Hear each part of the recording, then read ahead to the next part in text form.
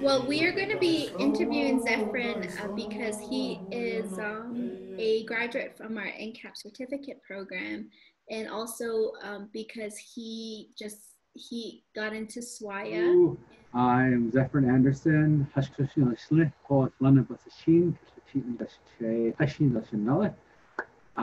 from Shiprock. I'm a weaver and silversmith. I did go through, I think, 6 years. No, 6 semesters at NCAP, right? With the apprenticeship. We know you. I got to know everyone enough that when I got stuck in a snowdrift in the mountains, NCAP rescued me. That's how we do. Once you're an NCAPper, you're NCAPper for life. Tell us your reaction when you found out you got into the SWAIA market.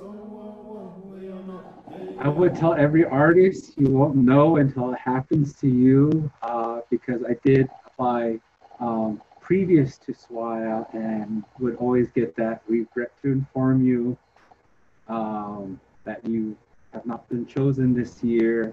And then the next letter will be, you've been waitlisted, keep the eyes out. We'll call you if a booth opens up, and you probably won't get called.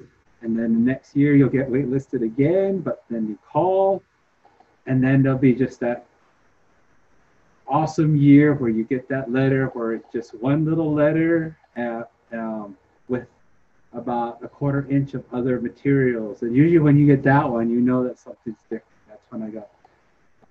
Once you juried in, there's another part of the journey as an artist is finding your place in the giant map.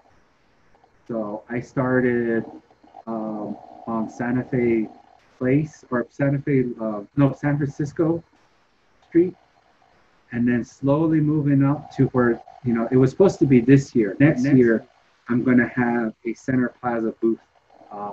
So I'm very excited for this next, when this is all over and everyone's going to be celebrating that they have all those little white tents up.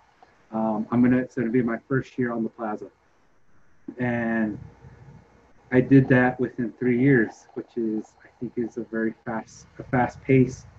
And I'm so humbled by the experience and everyone I've met, from NCAP, all the teachers there. And I'll be forever grateful for all the elders that were open-minded, because in our family we did have a 15-year break in weaving. No one learned to weave directly from my masane. Just when she saw a few things, she said, "This is how things are. This is the way you do this," and we did that without me understanding Navajo. And that's as close as I got to her line of weaving. But the rest of it was just everyone I've met, and the helpful people that made me see these really rare weavings in the museum collections that are marked from our people, our weavers, our men and women. But they're just silently sitting there waiting to tell their story. And luckily for everyone that I see, I keep telling that story. And it's an awesome experience. With the Santa Fe Indian Market, which categories are you juried in? There's textiles, my first one is silversmithing, and then diverse arts. I always recommend most of weavers, most silversmith jury out for diverse arts, because there will be new ideas and new things that you may not be able to enter into your traditional categories, such as textiles or traditional silversmithing. But if you have diverse arts under your belt, it will go in, because the materials are just so open category. I did a cup out of Navajo silversmithing. And it used to be something Navajo silversmiths were known for, especially with the Harvey houses, to make teapots, butter spreaders, forks, ladles, and mugs. But no one makes a lot of those anymore. So even though it is an old traditional silversmithing, all the cups I've done for flatware and open hollowware have gone into diverse arts. So sometimes you'll see some of my silversmithing objects come up against like a mixture, like they'll have porcupine quills with glass beads and hide work. Or last year there was a painted buffalo hide that had electronics in it to make the lights blink. So it's interesting. It's like, oh, maybe I could make a cup that has lights and plays music while you drink. There's always room for innovation with anything. What's it been like making your website? You're always learning, and you'll always be out of your comfort zone because the website programming now is totally different from being able to manually edit HTML. Everything has a tutorial, so it's just working with this, making drafts, and you have to test it because it's your art. If your art isn't accessible as a periodical in a public library, it may not reach its buyer. So you want to make it as easy going in navigation, everything straightforward right there. Within 2 clicks, they get to what they want. Because I don't want it to be like one of my lessons where I give you 15 minutes of backstory before we get near the weaving. So having a website is like you create your own neighborhood, you create your own experience. You have a virtual shop, gallery, a place that you control visually and the sound and sights for people to experience from their own home, which means more now. In the future, probably have to make that an actual de facto store and gallery. But a website is a really cost-effective way of building that virtually, since everything is virtually now. So it's been a new learning experience. I want artists to know you're never too old to learn things. It may be intimidating, it may not make sense, because I learned how to do this manually, and manually still makes sense to me, but I was able to make something nice in just an hour. And that's what my placeholder now is on my website, is basically I got a background and a video. Luckily, as a textile weaver, inventory is manageable. All right. Speaking of inventory, what piece are you most proud of? Well, I know what I'll be most proud of when I finish it, but right now it's just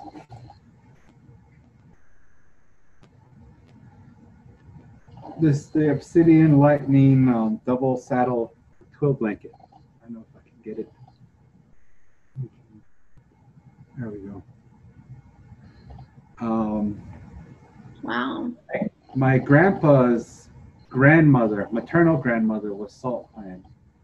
And all she did was weave black and white with a little bit of gray or brown twills.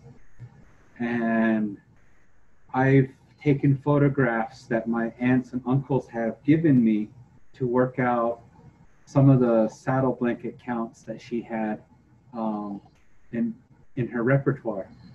So I've been giving these reweaving out to my aunts and uncles because they said, when I was 3 or 5, I remember that blanket or what we were using for a rug, and we watched their great grandmother weave it, and it made them happy. And as a weaver, it's a chore to make things simple when you always want to put every color and design into the weaving. So I made the deal with this weaving was that my mind would create this pattern, if I stuck to the old pattern for the borders. So this one is a double, and as you can tell, because of the way with the people I've met and seen old twills, you see how it has this nice softness to it, like you can see it.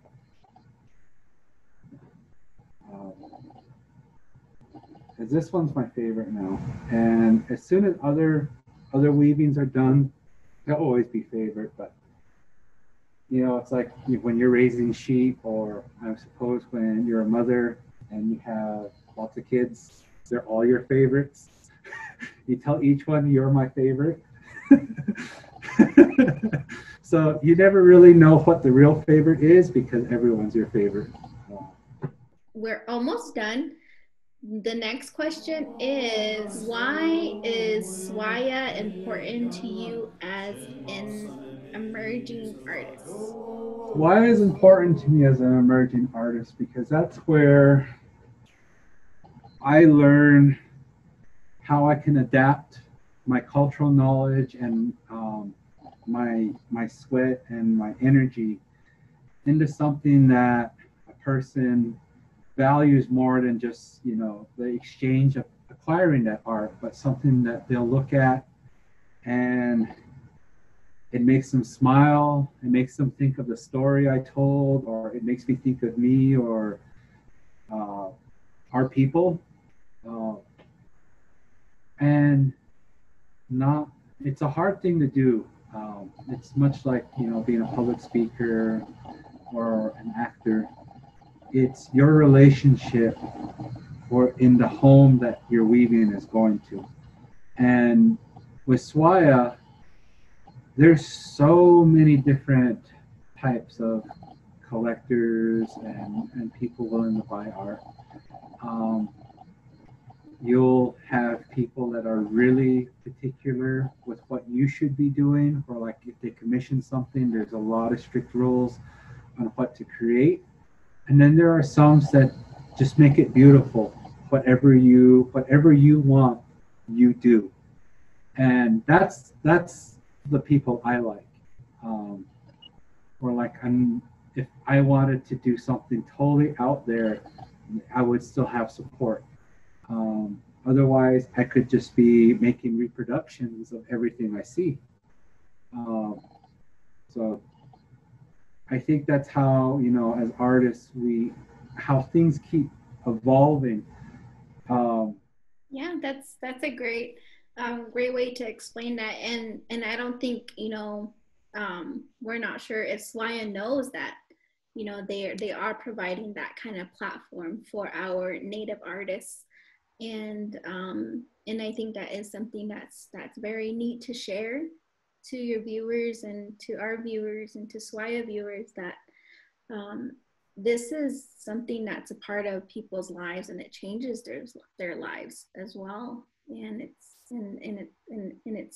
we're fortunate that, you know, there's SWAIA, and that we're able to use SWAIA as that platform to continue our work, to continue to share those stories, to continue to reach out and collaborate with other individuals. Yeah. Zefren, so last question before we close out. Where can people find your work? You just want a broad sense of the visual style I have. I have my Instagram, www.instagram.com/ZefrenM. It might be Zefren-M. That's Zefren with an N-M. There's always Facebook. You don't have to request me as a personal friend. To see all of my work, I do have a community page where you can view my work. That one's at Zefren M Weaving on Facebook for my community page.